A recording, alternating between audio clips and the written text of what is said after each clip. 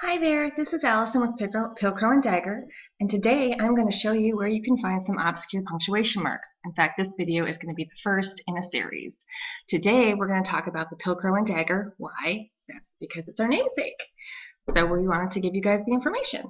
Anyway, the Pilcrow and Dagger, of all the obscure punctuation marks out there, they're probably the least obscure.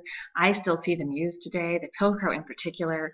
Anyone in an English class, a creative writing class, a critique group, they're going to see the Pilcrow pop up. And what the Pilcrow is it's a mark used by editors to tell people when they need to insert new paragraphs.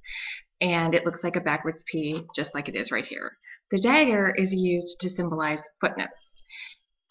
And the good news about both the Pilcrow and the Dagger is that they're actually very easy to find. They're available in just about every font in Word. It's not hard. But this is where you go if you want to use them.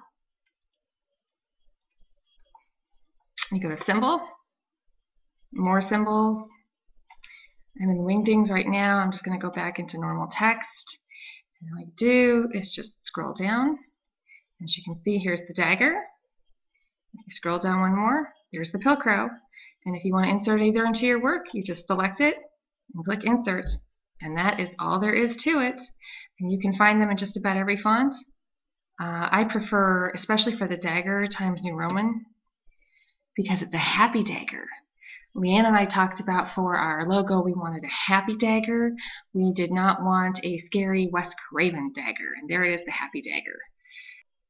So that's where you can find them. They're the easiest of the two. Stay tuned, and next up we're going to talk about where you can find the irony mark. Have a great day.